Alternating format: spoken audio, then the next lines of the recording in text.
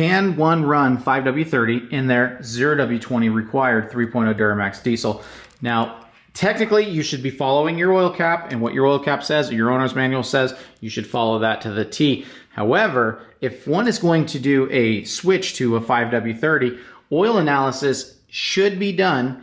That way you can see if there's an improvement, if you're hurting, or if you're helping, and we did just that. What I did prior to running this 5W30, which we've got an oil analysis right here, but we did an oil analysis on all of the 0W20s as well. The AC Delco, I ran this prior, and I have the oil analysis on the DuramaxNews.com website where I have a breakdown of a whole bunch of oil analysis. Now in this video, we're going to talk about AMSOIL, Hot Shots, and the Mobil 1. As a bonus, I have a viewer actually sent me in 2 oil samples of their Schaefer's engine oil, and we're going to do some comparisons with that to my findings. Now let's get into it. First off, I want to talk about the Hot Shots Secret. Now this is where I started off with running the oil analysis, and right off the bat, I had high iron reading at 47, which in comparisons to other oil analysis that I've run before, that wasn't like extremely high. However, it was of concern. My aluminum sitting at 3 and copper sitting at 7.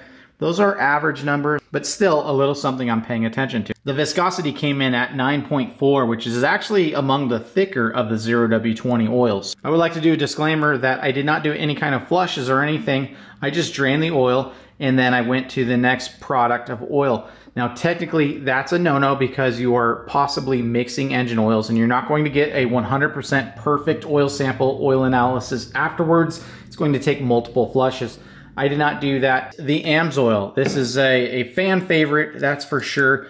Now, when I was running this, I noticed my iron spiked all the way up to 59, which was very, very concerning. And among that, the viscosity stayed at 8.6, which the viscosity was good.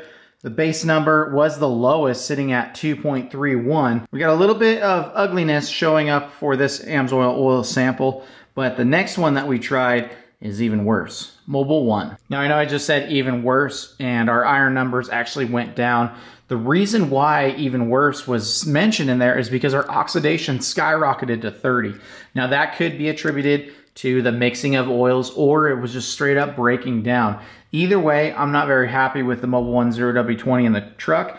However, one other thing to note is that this is the first time that we've noticed a fuel dilution of 2.8, which in my research, 3.4 is roughly the number where it's acceptable. So we are still within acceptable. However, we went from less than 2 on every single analysis to 2.8. So we've got a little something going on in there, and it may be causing the oxidation in the engine oil, unsure. I also want to note that the Mobil 1 had the lowest viscosity at 100C, which that means the 0W20 oil that is already thin, this is the thinnest out of all. And now we get to the PENSOIL 5W30. Now this oil, I'm gonna just, spoiler alert, I got better results out of this. Now I ran this for 3,500 miles and then sent it out.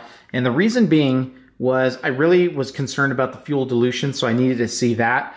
And also I wanted to see if my wear metals were actually showing better or worse, as I didn't want to hurt the engine at all. I mean, this is running thicker oil when it calls for 0W20, and we're running 5W30. So going to the oil analysis, we actually have the lowest iron that I have seen in all of my results. Aluminum was down, copper is down.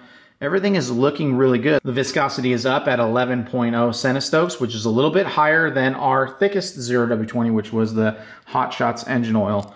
We can see the oxidation is at a controlled number. The PENSOIL 5W30 showed to be performing very well, so I went ahead and did another oil change, and I'm currently running that in the truck right now. So I believe that that is a positive result because I do have the results to show that the 5W30 was a plus, especially in the iron, and that's shown in other oil samples that I have, again, on my DuramaxNews.com website. I'm going to link that article in there so you can see all of the oil analysis that I gathered and compared quite a bit ago. But let's get into the Schaefer's. Now, you can see that they provided 2 different oil samples, and we've got roughly 5,000 miles in between each.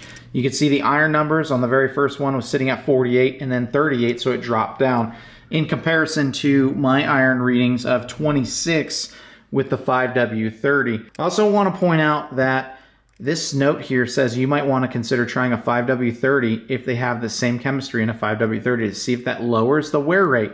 So even Speed Diagnostics, who is the motor oil geek, and this is who I'm going to go to in the future. I have one more oil analysis that I'm going to do through oil analyzers, but we're going to go to the motor oil geek because the knowledge that he has is just, nobody can compare to it. So I've learned a lot from that, and that's why I felt comfortable with running 5W30 in my truck. As you know, I will always recommend what the manufacturer tells you to run, but in my own personal use, I am running 5W30, and I did do everything that I felt I needed to do. I tested the 0W20 first, and I got my results, and I got some unhappy numbers on there. And then I went to the 5W30, ran the results, and I've got some happy numbers on there. We're gonna do one more oil analysis. Like I said, it's gonna be another 5,000 miles, and then we're gonna see what this PENSOIL is. But going back into the Schaefer's, like I said, the Speed Diagnostics report here, his copper is at 12 and 11 right there, which in comparison, my copper numbers were all lower right there. So I don't know if those are too high or if they're just basically sitting on the averages, but the copper numbers, that's a little bit concerning. The iron numbers, I feel like are a little bit higher than average, but again, nothing to really worry about. But I just wanted to share the Schaefer's oil analysis results. I want to say thanks to Carl for sharing that with me. And hopefully you guys learned something from this. I'm not going to tell you what to run. I'm not going to tell you what not to run. But hopefully this video helps you make that decision.